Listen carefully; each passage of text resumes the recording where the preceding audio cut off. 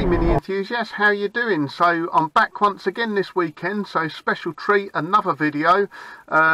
In this one I am just putting up some photos of an old classic Mini winter workshop. So this was back in 2013 when I first got Vinny. It looked very different back then. As I said in previous videos, Vinny was an eBay purchase, all the grand sum of £990. When I got it, it wasn't bad actually. It was reasonably tidy. What can you expect for that sort of money? The scuttle panel on it though was really rusty. So that was one of the first things I'd done. So in a moment I'll show you some photos of when I'd done the scuttle panel, and there's some before and after shots as well of the car as it is now and back when it was in 2013. So the more observant of you, and if you're looking for continuity, will notice some of the last photos in this montage where it shows the scuttle panel being painted are new photos, or newer than when the scuttle panel was replaced.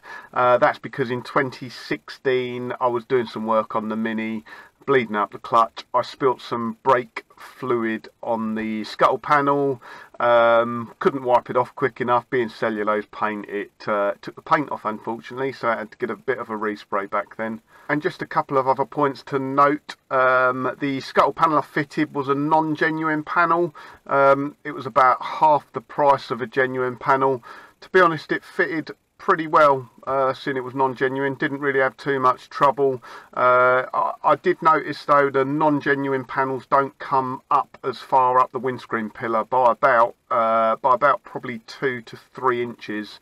So if you've got a scuttle panel that's rustier further up, you either need to get a full scuttle and windscreen surround, or if you get a genuine heritage one, they go further up the windscreen panel, so it might be easier to fit.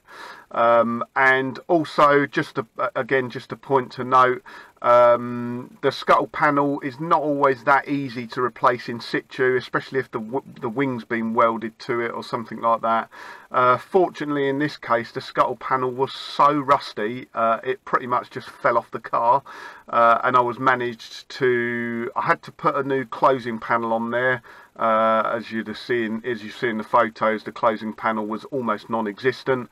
I managed to do that from on top, slide the scuttle panel in, and then just get underneath and tack weld it from underneath.